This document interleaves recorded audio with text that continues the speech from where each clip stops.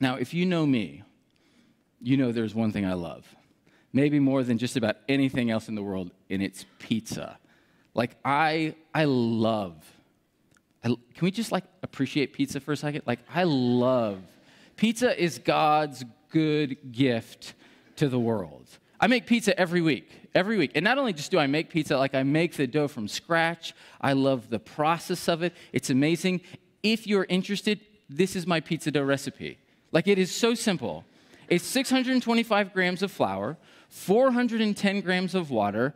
Some people are taking out their phones, I'm going to take a picture of this. 18 grams of salt, 1 gram of yeast. Now, when you do the math on that, when you add all that up, it's about 1,054 grams. That's the total weight. When you mix it all together, what you'll notice is that the yeast is 0.009% of the total weight of it.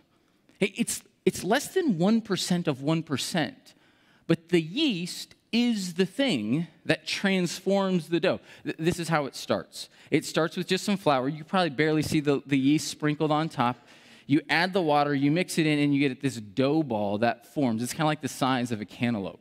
And then you have to let it sit on the counter for a day, full 24 hours, and it rises overnight, doubles in size. It's kind of hard to tell from that picture, but it becomes light, it becomes airy, it becomes soft and squishy. What was once like this dense ball is this light, soft thing.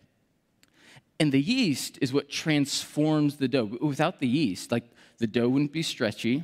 You wouldn't get that great crust crisp on the bottom. You wouldn't get the hollow crust part on the actual crust. It would just be dense and less than 1% of 1% of that total thing is the catalyst, is the thing that contains the power to transform the whole thing.